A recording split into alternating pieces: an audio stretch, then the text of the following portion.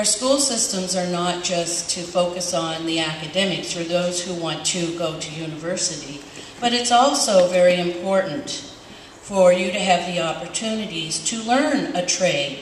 And trades are a profession that is becoming very, very popular, and people are doing extremely, extremely well in the trades. And remember, our future is very bright because we're going to have the ship's contract with the Irving Shipbuilding, and that will result in, believe it or not, this is an astounding number, direct income back to our government because we got that contract is $2.8 billion. And the actual spin-off to that contract, which means other jobs that will be available, though also will need to have businesses come in to support. That will equal $25 billion. So get yourself ready. You are in a prime position at your age to be able to now look at some of those skilled trades and say, this is the direction that I want to go in, and the timing will just be perfect when you're out of school, finished through community college, and the door and the pathway to the shipbuild contracts will be there for you. So you're very fortunate, and start thinking about that.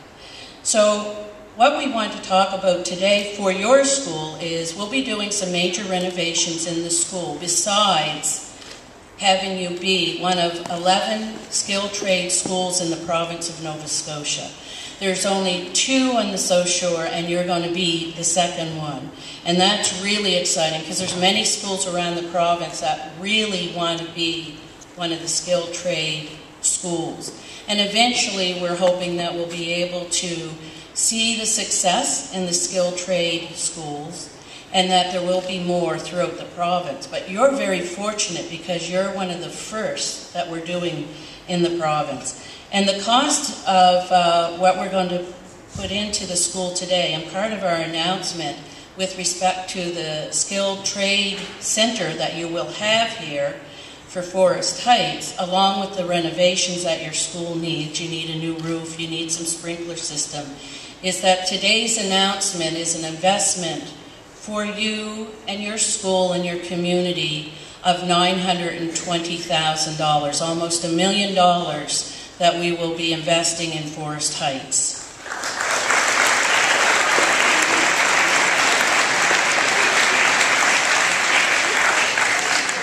And I guess I'm biased because I've grown up in the Chester municipality all my life, and I'm so very proud that I've had an opportunity, and I've gone through the school system here, and I've been able to become an MLA and a minister of the province of Nova Scotia. And believe me, when I was going to school, I never dreamt that I would have that opportunity and be standing here today making such a wonderful announcement.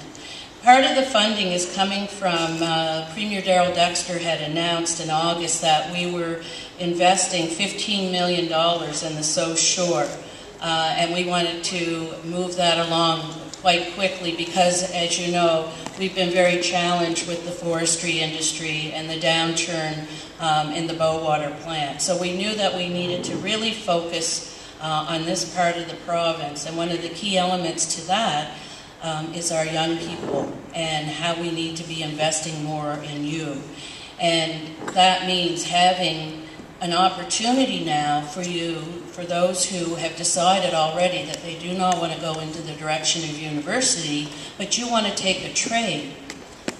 You have a great opportunity now because you'll be able to select what you would like to try and then be able to experience that right here in your school. You don't have to wait till you get to community college now to find out if that's a choice that is a good choice for you.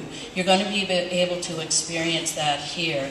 And then when you leave here and you go on to community college to finish that particular trade, you're going to be way ahead of the game because you're going to have a lot of that knowledge base and that experience.